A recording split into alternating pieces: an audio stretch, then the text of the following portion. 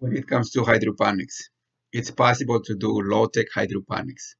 Here is how you can use a sponge to hold your plants in the system. In this video, I will show you how to cut the sponge in kind of cubes and cut also in the center a little bit past halfway.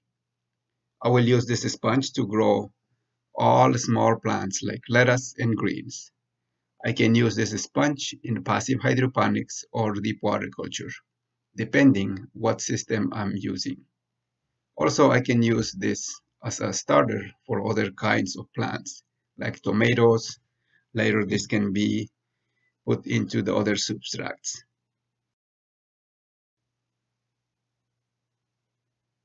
I use regular sponge that comes in the furniture or mattress. Here is how to prepare.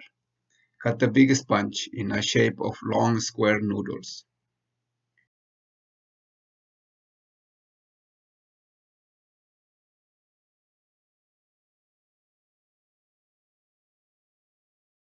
This needs to be 3 square centimeters.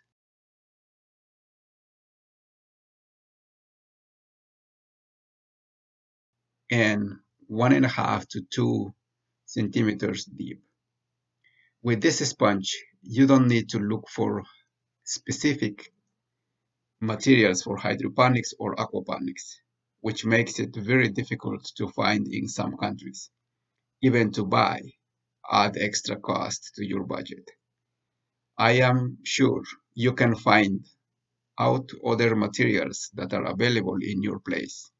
You need to just stop and think what could be used.